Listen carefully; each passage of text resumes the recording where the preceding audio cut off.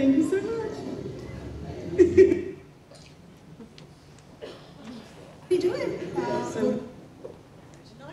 Thanks, Nigel.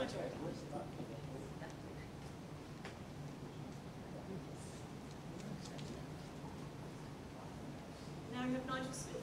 Experience. Well, good evening. So I'd like to talk about the team building process on the Clipper yachts as a way of introducing you to the types of people that you will meet and the experiences they may have had before they arrive in Fremantle.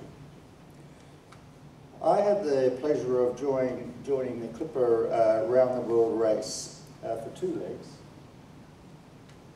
One in 2005 and the other in 2007.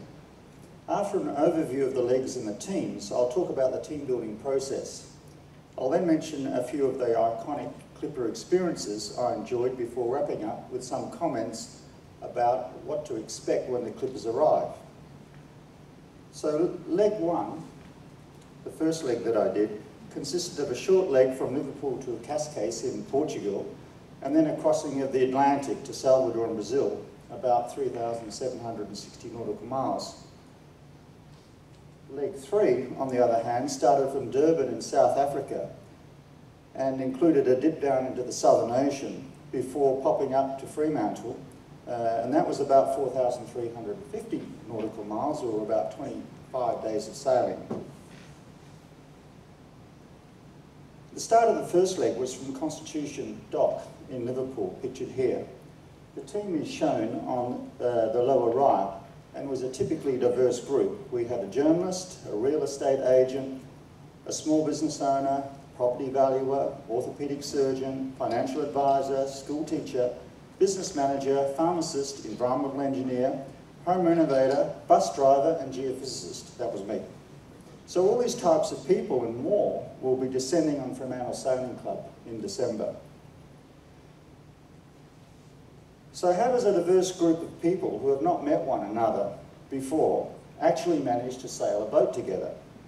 Well, they go through the typical human team building process. Every team I have been involved with, whether it be at work, sailing, playing football, or even camping, has gone through the same process. First they meet and start doing things together. This is the forming. Then differences start arising between the different team members, their approach and their personalities. Conflicts arise that must be worked through.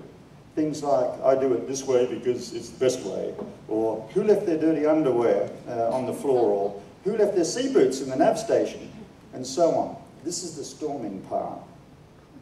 With good communication and the experiences of having to rely on other team members, however, things begin to improve. Members give other members more space to do the things that are the best way for them, and trust begins to build.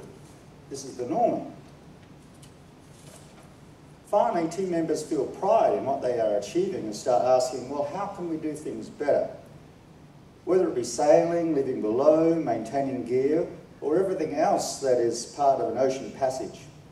This is the performing phase, and for me, the most enjoyable.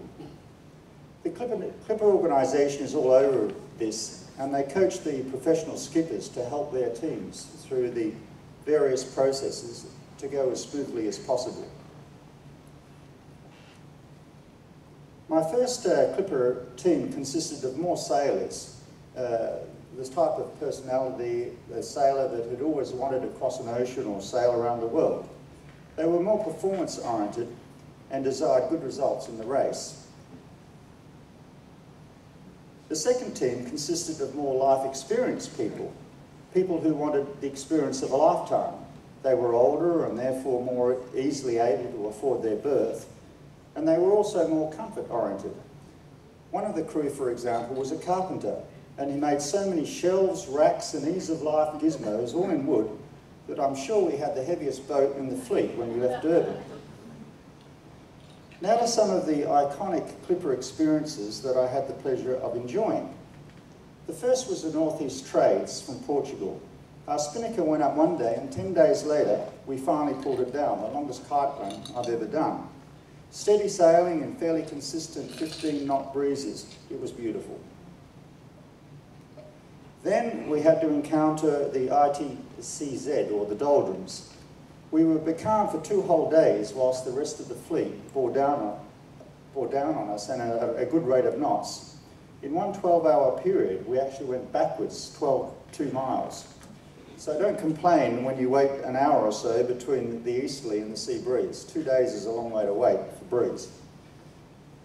Next was King Neptune's visit to anoint the equator virgins. Here he is with his helper Scruff, and each virgin had to surrender a personal item that was cast into the sea before they drank the most vile potion that could be concocted on a sailing vessel.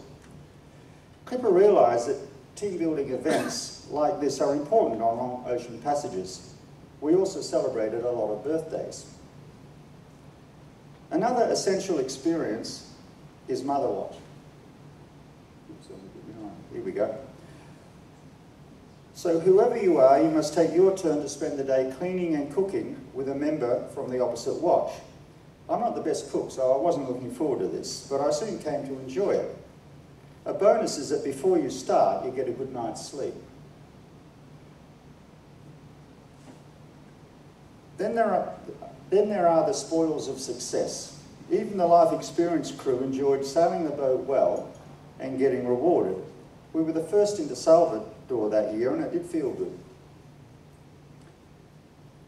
The Durban to Fremantle leg went according to textbooks. We encountered a fair bit of weather in the Southern Ocean, and rounding Rottnest in the sunset on the way back to the finish was very sweet. So to summarise, on team building, you have the forming, storming, norming and performing, and I bet you recognise these phases in your own team building, in your own teams that you've been members of. People seem to be really interested,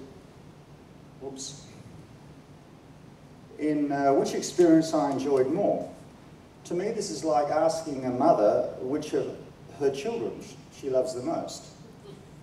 I enjoyed both experiences for entirely different reasons, and I couldn't tell you which was the best. Nevertheless, both teams went through the team building process.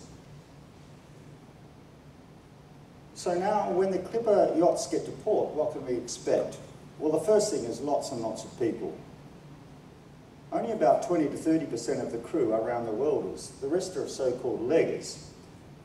So there is constantly crew coming in and leaving. They possibly bring family and friends with them. It means a lot of people. It means a very crowded club and the chance to fill the coffers. There will be repairing and servicing of vessels, so they'll need coffees, food and beer.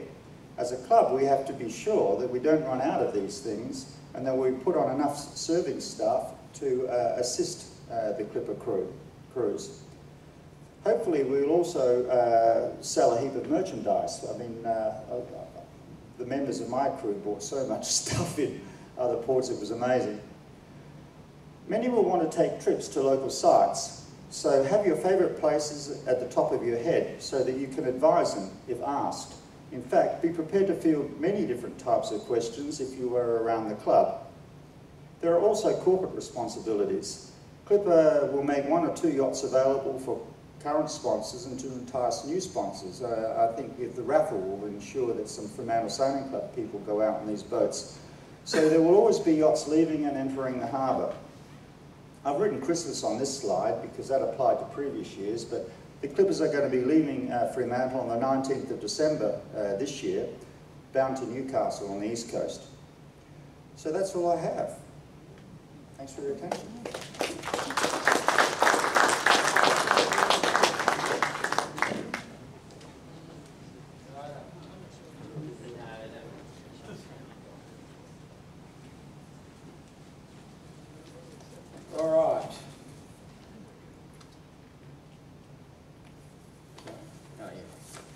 Well, I'm just going to rabbit on about my experience when I did the 2017-18 around the world. I was a round-the-worlder and was lucky enough to meet lots of, as Megan and Nigel have both spoken about, met lots of great people.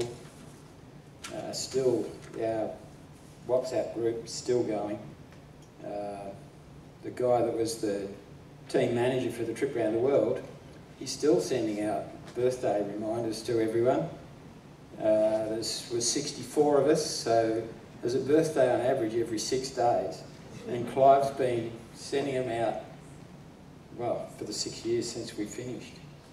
But anyway, how did I get involved? A bit, again, it's quite interesting listening to Megan and Nigel on the similarities between how I sort of got involved. I had hoped to do a circumnavigation on Optimus Prime, a boat I had that used to race here. I do a circumnavigation, but it was easy for me. I'd retired, or my young bloke was running the show by then, but I really couldn't find enough mates to come with me. So the idea of joining Clipper sort of sprung up. The cook was happier about that because, as Megan said, it was in an environment with another 11 boats and an organisation that followed us around the world. So that's how I got involved. Clipper's an interesting animal in that it takes on people that haven't sailed at all. In fact, for my year, or our race, 40% hadn't sailed before. So Clipper's training, or the Clipper process, what they teach you, their process, has to look after people in that who are in that category. So everything is regimented, almost to the lowest common denominator, but they just set out so many rules and ways of going about things so that we're all on the same page. It got a little interesting for me in that, so there are 3 commands. When you're trimming sails, kites, jibs, whatever, there's grind, hold and ease. But I was sort of used to trim, set and hold. So it got interesting in that you'd say trim and nothing had happened, and then you think, oh, grind, so then things would happen. Then you go set, oh, nothing had happened. A hold, yeah, so that was interesting and took a while for me to come to terms with, but as the previous speakers have said, there's 4 weeks of training. Megan had to go to England to do all of hers. Well, by the time I'd come around, the first 3 weeks training was in Sydney. So, you know, obviously it was easier to get there than head all the way to England. Week 4 and crew allocation, and I was, well, lucky enough perhaps, asked to do the coxswain course. Clipper ran coxswain courses because that was part of their remit. They had the skipper, and then they were able to run with a Clipper coxswain, and they ran a course and put 20 or 30 people through that course. So we had some extra understanding on how Clipper all worked. So I had to go to England for the Clipper course, crew allocation, which is a big day, huge day, where everyone comes into a hall 3 or 4 times the size of this room, and the skippers are all lined up across the front, and you find out which boat you are going to sail around the world or do your leg on. So that was all done with. I became a coxswain, and then we also had to sail. Our start was in Liverpool. The boats were in Portsmouth, so there was a 4 or 5 day trip to get them to boats to Liverpool. Now, Clipper is all about media. That's what they live on. That's where they get their funding. That's how they get their punters, the sailors. So on the way to, was up there earlier, on the way to Liverpool, they chartered a helicopter that came out, and we all set up in that V formation that was up there earlier on. And it's something that went on and on and on everywhere we stopped. The media side of things took over, and yeah, you either took your photo, had your photo taken dozens of times, and I'd done a Sydney to Hobart, so they just at the end of every leg they, oh, is it like the Sydney to Hobart? I said, no, we've just been sailing for the first leg. Our first leg was 31 days. I said, Sydney to Hobart's 3 days. It's a whole different animal. So, first leg was to Liverpool. Now, our skipper, a guy by the name of Roy Taylor, no relation, he was very good on seamanship, but he really wasn't into racing. So, the race to Uruguay was racing, but not as I knew it. So every night, for the first week, every night the kite would come down and get packed away, ready for the next morning if we needed it. And then after about a week, he sort of let us leave the kite up at night, and it was always the little one. Eventually he let us off the leash, and away we went. And we sort of ended up second into Punta del Este from being 10th or 11th at one stage. Nigel sort of touched on this. I was perhaps the most experienced among our crew and ended up helping others improve their skills to the point where they were able to steer under a spinnaker at night. Everyone got to steer, so it was a matter of training a lot of them to be able to do that. But when we got to Uruguay, half of them all got off. So there were eight round-the-worlders. So another 6 or 8 people got on. We had to start the process again. So I hadn't really expected that, but that was fine. The round-the-worlders, as Nigel just mentioned, we became the core. We managed to work better and better as we went on around the world. So there's always something to do at the stops. So Clipper have really got it sorted. So at the end of every leg you do what they call the deep clean. So you pull everything out. You pull the boat back to the bare bones, clean it out, check all the fittings, the whole works. So people are laughing. We pay to look after their boats. And every month or so they get a once over. So I'm not sure there's too many boats here in WA that we could say that happened to. The other thing that stops, if you ever tore a kite or, well, destroyed a kite or whatever, most crews did their own repairs, because if Clipper had to spend money to fix it, for every £500 spent, you lost a point from your point score. So we all effectively did our own kite maintenance, but that for a yachty who likes to look after his sails, most of the repairs were done in car parks and the like. So at Uruguay anyway, the kites were virtually brand new, and here we are dragging them across concrete to fix them all. So yeah, that was a bit hard from a yachty's point of view. So the next leg was Punta to Cape Town for us. Unfortunately for PSP, sorry, with the boat I was on, we started, and then the next morning, just after change of watch, we ran into a whale and ripped one of the rudders out. So we had to turn around and head back to Punta. It took them 5 or 6 days to get it fixed, and I had some photos, but neither Harry and I are good enough to be able to make it all work. But it bent the shaft, a 4-inch stainless steel shaft got bent. They stripped the blade off, stuck it in a 40-ton press and blew that up, and then stuck it in a 100-ton press and got it fixed or straight enough.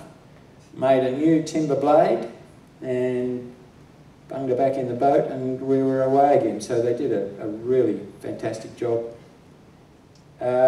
We had some horror. So we were 5 or 6 days behind, and our weather pattern was different to the fleet, so we lost an extra couple of days. So we were late getting into Cape Town, to the point where we were due to head off to Freo 2 days later. And to throw a little bit extra into the mix, our skipper, Roy, decided that this racing lark wasn't for him, so he pulled the pin. So we lost our skipper. A new one arrived, and he had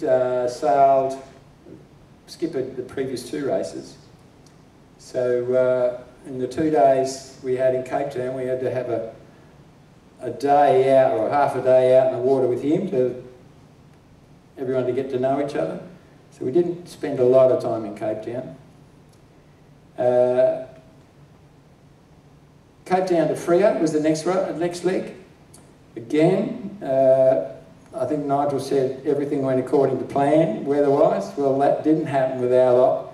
The highs at that particular time were a bit further south, so instead of getting into the roaring 40s, we were at the top of the high and banging into easterlies effectively. That happened for 3 or 4 days, the end of which we had a 40 knots on the nose, till it finally, the highs got a bit further north, and we got into the roaring 40s, where we then were able to hit quite a lot of the steerers. In fact, got up over 20 knots, and a boat that weighs 35 tonne, it's a pretty good result. After a lot of toing and froing for the last few days, we ended up coming third into Freo, and we came in dusk as well, so coming round right at that time of the day, it's pretty cool.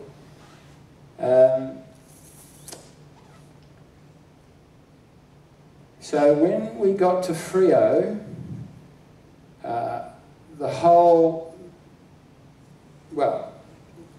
coming out of Cape Town, we lost a boat. It got too close to the coast and got caught in a weed bank, and they couldn't get it out. It eventually ended up on the beach in a national park, so they couldn't get to it from the land. So then they chopped it up and dragged it out by helicopter. Pieces and pieces in a helicopter. And the other thing that happened was they lost a guy. He was a tethered overboard man, and they were talking to him, but and sadly they weren't quick enough to get a halyard or whatever onto him, and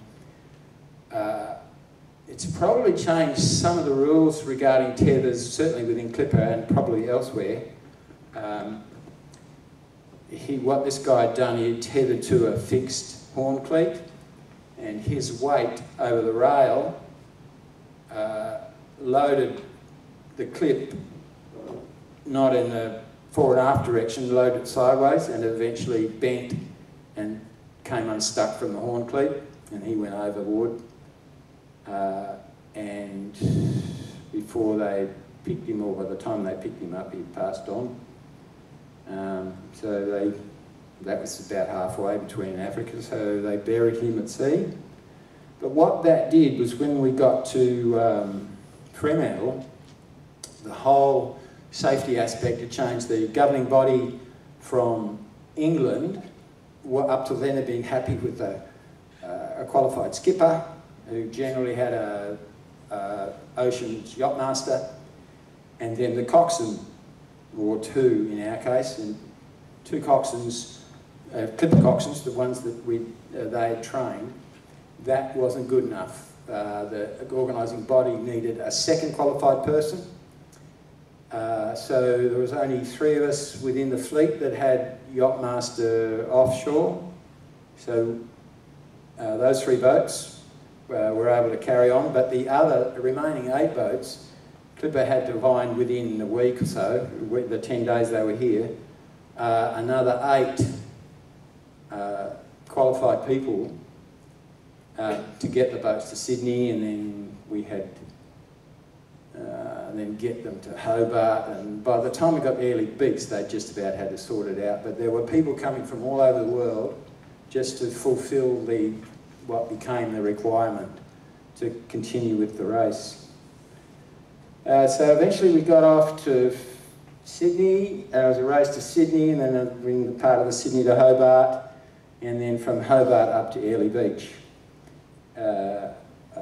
Boy, we didn't do so well in those legs, although we had a second to Airlie Beach, which was our best result since Uruguay. So, but the trip to Sydney, I think we had a fourth. The Hobart's the tragedy. I mean, I've been in a few Hobarts, and so we were leading, and then there was 3 boats out to sea and further north, and so we had written them off. Wendy Tuck was one of them.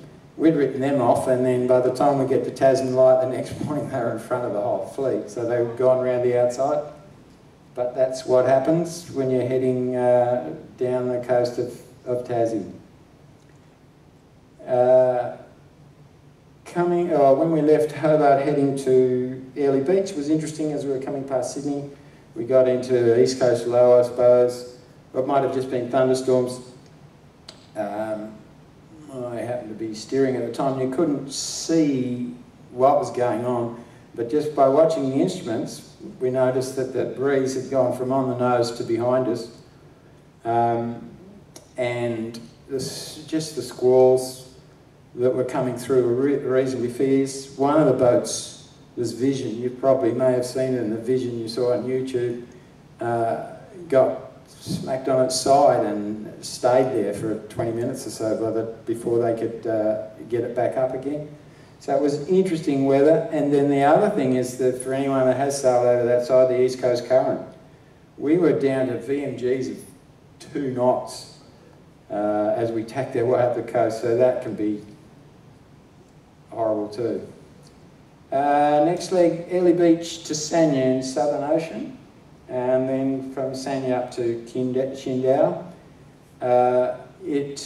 So we had to motor out to the outside the Great Barrier Reef for our start, and then up through Solomon Sea, across the top of Philippines into southern China. We got a few things right that leg and ended up being the first in. So the Chinese are quite incredible when they run these, when you do get in. The welcome was huge, and then we had a couple of nights later, once the fleet was in, we had a presentation night. Again, the show they put on was just amazing. Next leg was from, San is it's on southern China and is effectively a holiday destination for Chinese and Russian too, holiday makers, and they are Russians everywhere. And the interesting thing, there's middle Chinese, there's getting more and more of them. And a lot of them have boats, but not a lot of them would appear don't really know how to use them too well or go too far in them. So on a Sunday they'd go out for an outing, and then, but if you looked out, they were all anchored about 2 miles from the marina. That was about as far as they went. But they had a day on the water and then brought it back that night. So the trip to Qingdao, for our boat, was another disaster. We had a few of them along the way. We were well in front, but we didn't drive across to get on to the fleet's line coming into the finish, and we ran into a huge hole. We were stuck in it for about 10 hours. And 3 of the boats that were 50 miles behind us ended up in front of us. And to add insult to injury, whilst we were drifting around, we managed to drift into within the 2-mile limit of land that Clipper had put onto us since they lost the boat in South Africa. So we lost another couple of spots. But coming into Qingdao through the South China Sea, just amazing. The lights everywhere from the fishing fleet, and we had over 600 hits on the AIS. Some of them were, they put AIS on the ends of their nets as well, but there must have been 400 or 500 fishing boats out there. So how there's still fish in the South China Sea is just beyond me. The marina we stayed in Qingdao was being worked on whilst we were there. It's just, well, we've all seen it on the news. Amazing how China can build infrastructure that seemingly doesn't get used. Well, where the marina we went to in Qingdao West was a man-made island. It was surrounded by a 4 or 5 metre wall and was full of multi-storey buildings, entertainment precincts, and there was no one in it. This huge, and the yacht club, they had a yacht club, it was a 2 or 3 storey building, all due respect to the Commodore, but their yacht clubhouse made this place look like a beach shack. It was just ridiculous, absolutely ridiculous, but that seems to be the way they do things.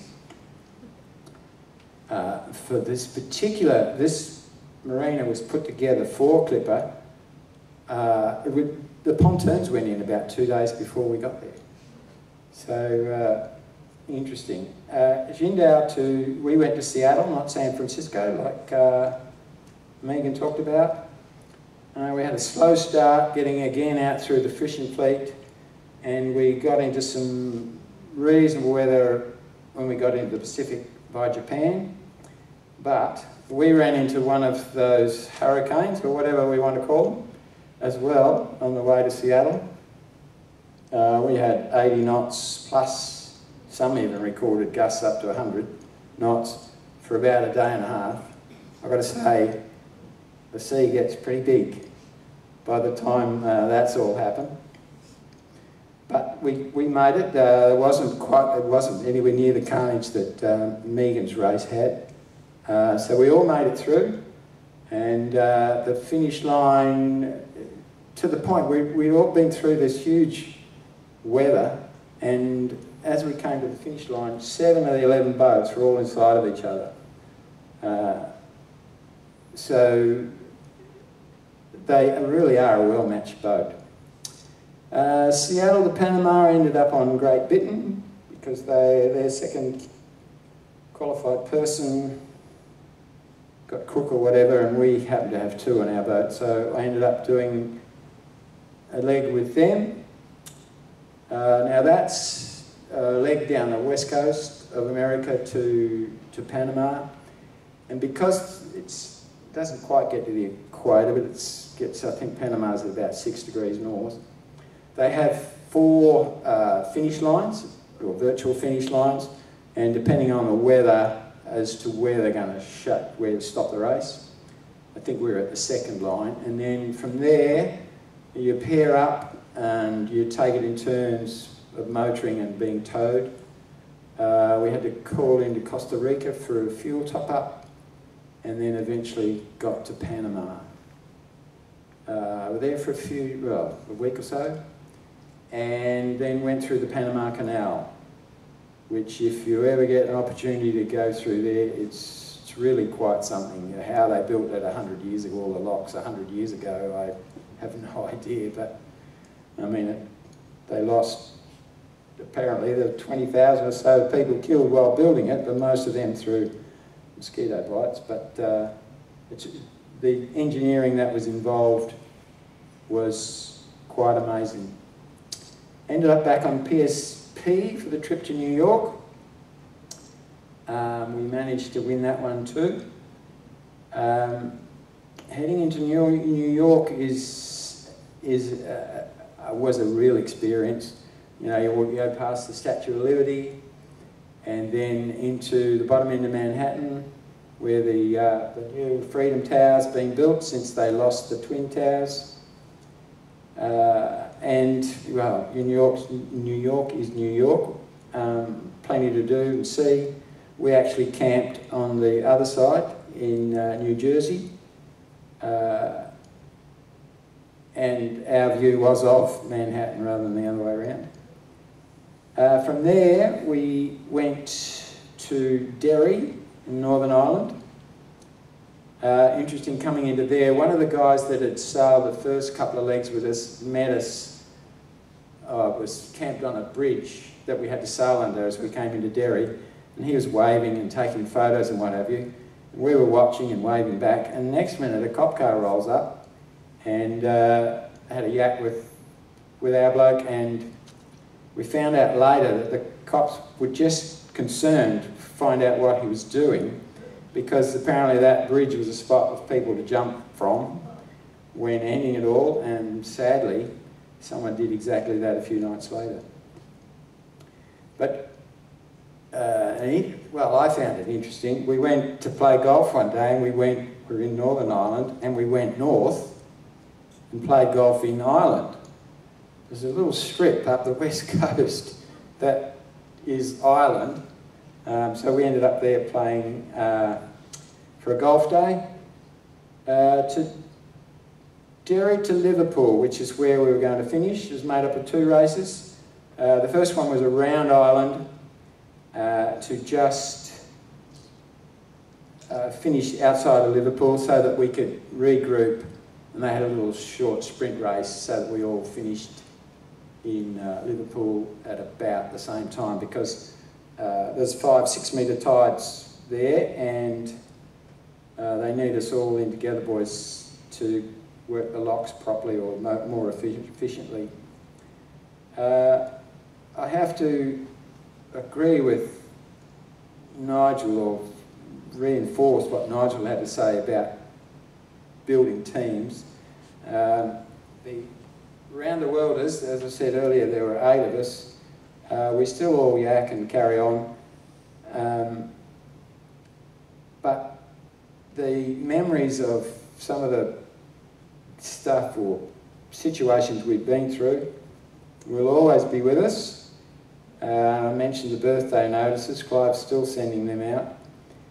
So the things that I took from Clipper was the conditions. I once, before I'd done Clipper, I thought, oh yeah, I'll do the Southern Ocean, stick me on there at 8 o'clock in the morning on a helicopter and take me off at 12, and I reckon that'd be pretty cool. But in the end, we did the South Atlantic and then the Southern Ocean. It was cold, like you wouldn't believe, as was the North Pacific. But yeah, really glad I did it. So there'll be some questions a bit later on, I'm sure. But that was my version of Clipper, a Clip Around the World. But yeah, again, from what Nigel was saying, you will have people from all walks of life. You will have a changeover. They will have spinnakers to repair. They will have stories to tell. The year we called in, it had been, it had been to Geraldton and Albany. Funds for regions had paid for those, allowed Clipper to visit those places, but then that stopped. So they came here. That was the first time for a while, the one I did, and I've got to say, Commodores here, the club did a fantastic job. I mean, I was a member at the time, but the staff and all the volunteers did a fantastic job, and I'm sure that'll happen again this time around. So if you are able to come down and say hello to them, the crew members, I'm sure they'll be happy to see you and talk to you. Thank you.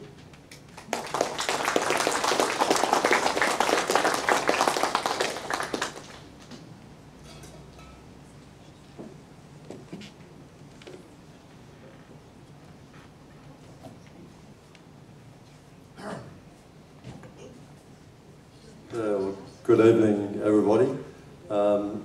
My name's Steve Parkinson. For anybody I haven't met here, which is a few, I'm the Rear Commodore Sail here, and so I've been part of a committee that's working on the Clippers coming this year for the 5th time here, which we're very pleased about. I've got a few slides here. Thanks to Gordon on the cruising committee, because I don't know how to put such things together. But I'd like to just let you know what the plans are for them visiting this time, because we look forward to interacting with the Clippers sailors and the staff and hearing about some of these stories and experiences that Trevor has just told us about. The leg from South Africa to Fremantle is called the Roaring 40s leg for good reason, I think, and they will have some good stories of survival to tell us. So there's 11 yachts coming. They call it the arrival window because of the weather conditions, of course. As sailors, we all know you cannot get anywhere at a certain time, not even a certain date. So this is the expected window, and that may even change a little bit because it's a long way to get here. The manager for the Clippers event here will be our Harbour Master, Jason Hands, very capable fellow. So he's the head honcho, the starting point for any communications about the Clippers. Then we have Colin Enderbury, who's here somewhere. Yes, there he is. He's our head of the volunteers. He's our project manager. So any volunteers not yet on the list, you see Colin, and I'm here to assist Colin. So on the map here we have the plan. Those little red marks over there are the 11 Clipper yachts. They'll be tied up. Some of them will be double berthed, rafted together too in some places, but in the area of the service jetty. And then the sail repairs that Trevor talked about that are needed, and these big heavy sails they have, they've got to get all the way across to the dinghy lawn there, spread them out, get their sewing machines out and put them back together again for the next leg. They've got 26 staff coming, and they'll be in the activity room office, so they'll be quite cosy in there, I think. That's marked number 5, the race office, but they've got some other facilities. Number 1, that green, is the Clipper Village, so they'll have a shaded information sort of stand there where people can ask questions, interact with the staff, and they've got some of these containers, I think Trevor mentioned as well, workshop containers that are coming, and so some of the guys and girls will be in those workshop containers. That red track there is where we and members of the public that come to visit can walk along there inside the works area, because the works area will still be working, of course, along that track to go and visit the Clipper yachts.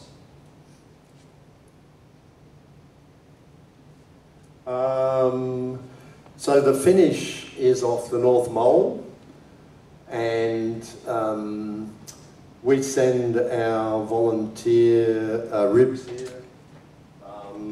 2 ribs, any time of the day or night. Our volunteers will go out there to meet the incoming yachts and lead them and help them into the club here. We're sort of act as like tugboats, and we'll help nose them up to those berthing areas. We'll have shore-based volunteers with mooring lines that are already set up to hand over to the boats so they can tie up there.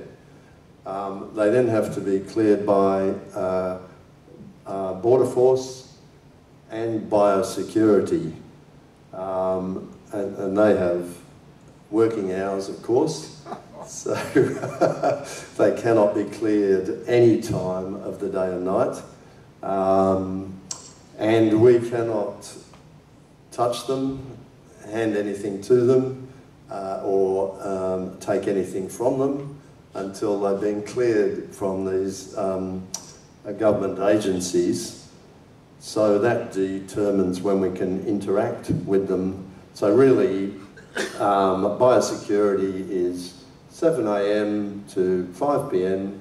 So once they've done their clearing, we can give them a sausage in a bun and a beer, and in true, you know, Australian welcoming form. One of our chief volunteers is indeed our Commodore Kyle Timms and his wife Heather, who will be running a fantastic barbecue.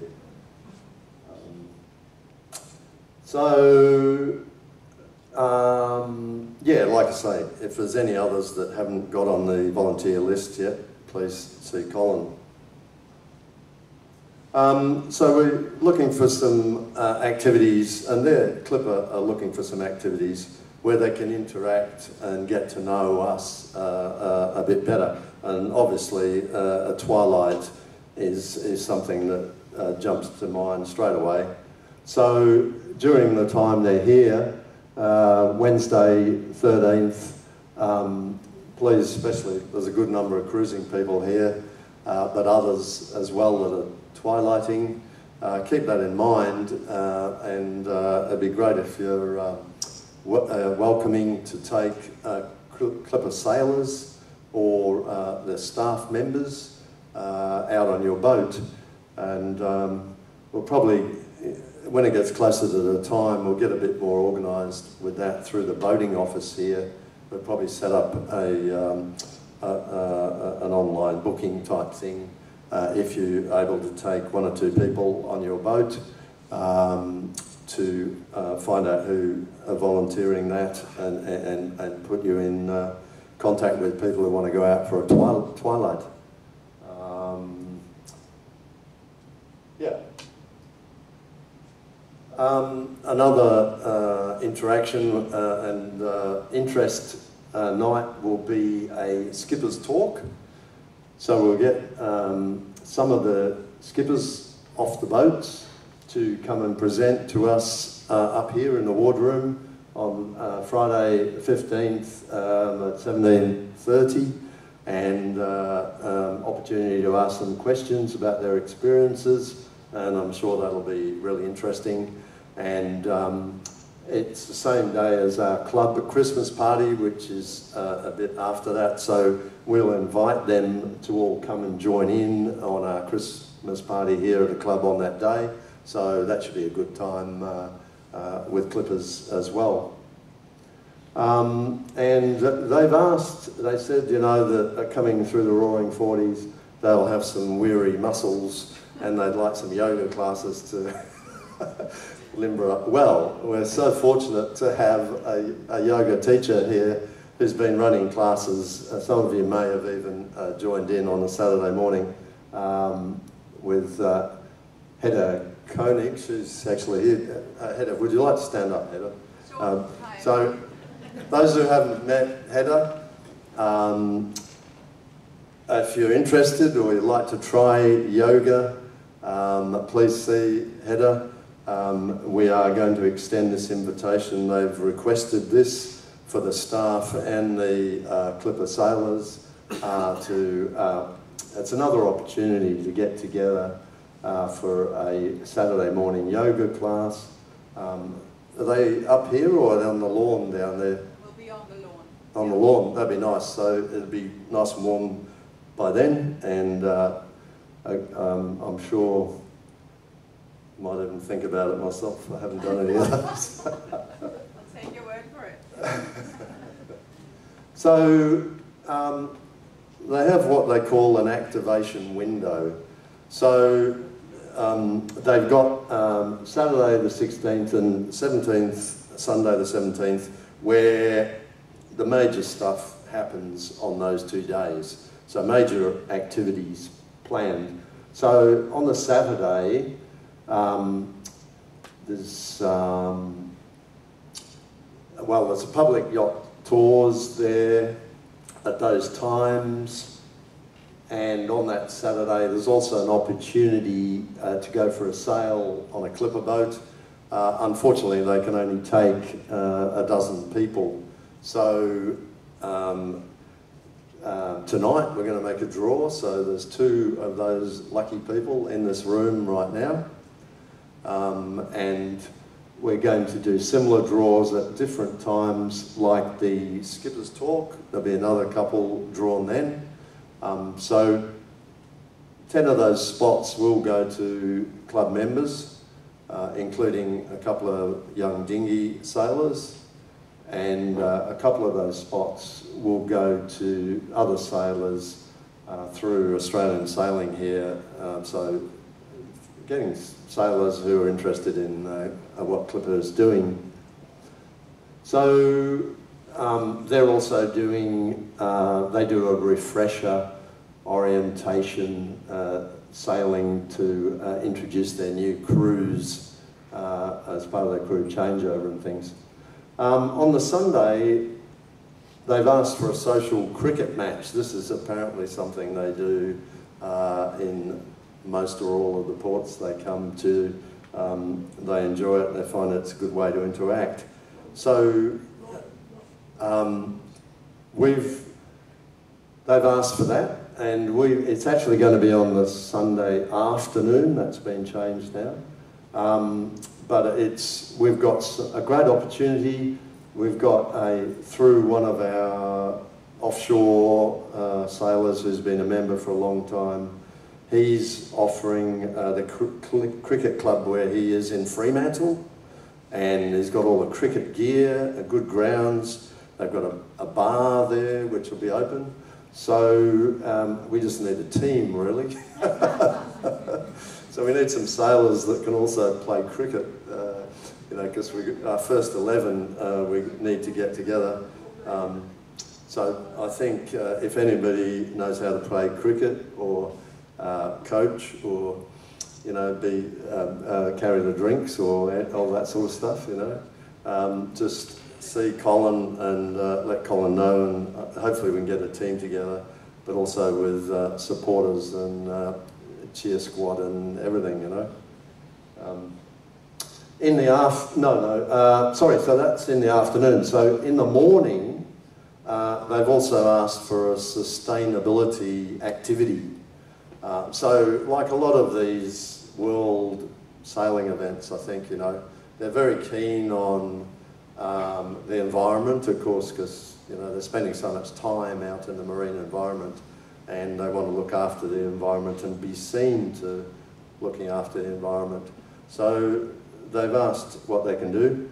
So Anita Wint here, who's our head of our Marine Environment Committee here for the last few years and won awards for that activity. They've organised a beach clean-up on South Beach, the one just beyond the dog beach there.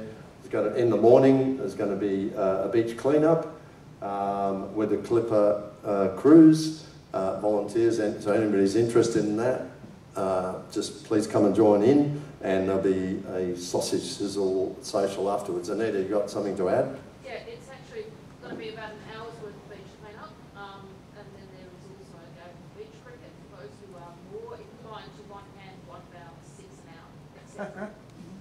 Right. So it's Excellent. Yeah, and that'll then lead into the sausage sizzle break. Yeah. Fantastic. So that's bound to be another good, worthwhile, but also a social event. Sorry, just want to mention as well with Heather's help, we've actually got lined up to have some players from the All Abilities cricket team coming to give us a hand with the beach clean-up and the beach cricket. Right. So again, if you like it for fun, but you don't consider yourself a candidate for Commodore's first 11, No, we're actually pulling in the state ICL team. That's fantastic. Thanks, Anita, for that. You might recognise that this fellow over here on the right is Sir Robin Knox Johnson. He's 84 years old now, so looking around the room, if you keep sailing like this guy, this is what you're going to end up looking like, you know. He was, of course, the first person to race in the Golden Globe race in 1969 around the world and won that race. And then later on, he started the Clipper organisation and is chairman of the Clipper organisation. And we don't have confirmation that he will make an appearance here, but we've been told that we've seen him here before and he likes to pop in, so keep an eye out for him. So then, lastly, of course, they restart because they're going around the bight up to Newcastle, is around the bottom of Tasmania there. That's their next leg. And it's on Tuesday the 19th of December. They like to leave apparently on a weekday really, so it's not too busy a time. So put that date in your diary, and if you're lucky enough to be retired or have time off, we'd love to see you get your boat out there and maybe even take any people that don't have a boat that want to get out there and see the start, be part of the flotilla, because they do these things. They have a bit of a parade around sailing. They have a man overboard drill before they start each leg apparently. And Success will be out there for a start at 1500. So anyway, there's lots going on and it'll develop. We have to keep an eye on the website and the information will come out. So have a good time with the Clippers while they're here, I hope, and just ask questions here at the club, reception, etc. If you're looking for information, and we look forward to a good time with them. Thanks, Ariane. Oh, yes, absolutely. Let's see who's going to go Clipper sailing. Do you want to just ask if all members have received a ticket tonight? All members have a ticket. For members? Tickets out. Get a row of the Clippers. Okay, I think this lady over here. Someone in Ticket. This is a members draw. Anybody else not? Any other members need a ticket? Go. Everyone else? Okay, would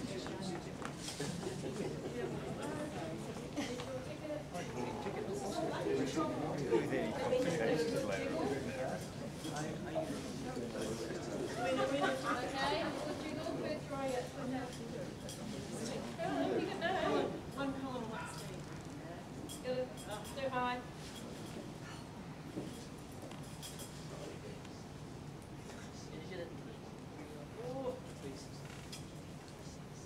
B29. B29.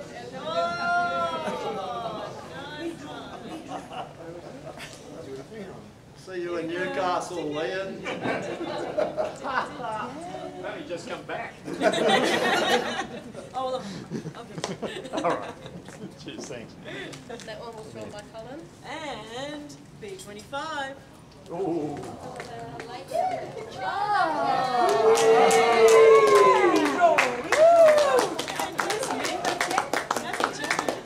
done. Well done.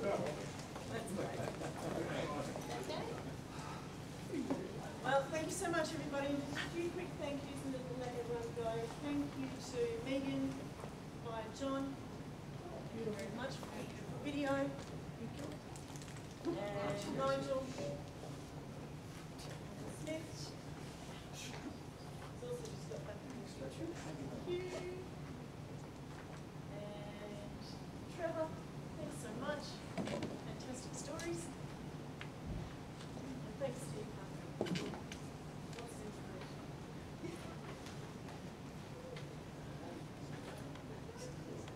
Thanks very much. Thanks everybody. Have a fantastic night. We hope to see you joining in the festivities here with the boats.